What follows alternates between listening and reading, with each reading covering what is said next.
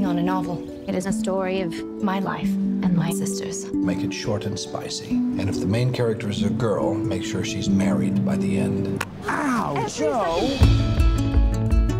I want to be an artist in Rome and be the best painter in the world. It's what you want too, isn't it, Joe, to be a famous writer? Yes, but it sounds so crass when she says it.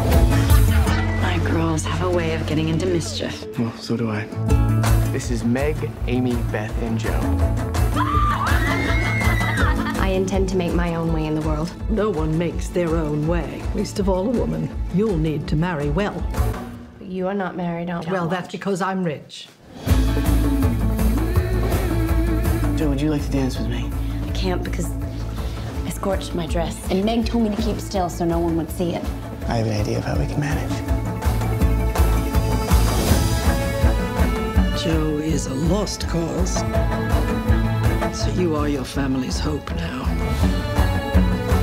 I believe we have some power over who we love. It isn't something that just happens to a person. I think the poets might disagree. We can leave right now. I'll sell stories. Joe. And you should be an actress and you should have a life on the stage.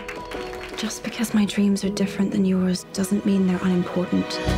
I have loved you ever since I've known you, Joe. I couldn't help it. It would be a disaster if we married. It wouldn't be a disaster. We'd be miserable. Joe, I'd be a perfect saint. I can't.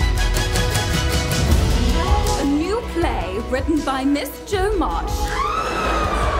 Women, they have minds and they have souls as well as just hearts. I want to be great or nothing. And they've got ambition and they've got talent as well as just beauty. And I'm so sick of people saying that love is just all a woman is fit for. I'm so sick of it.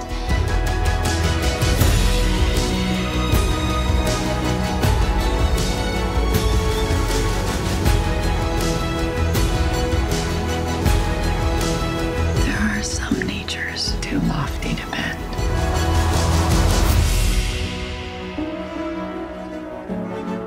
So, who does she marry?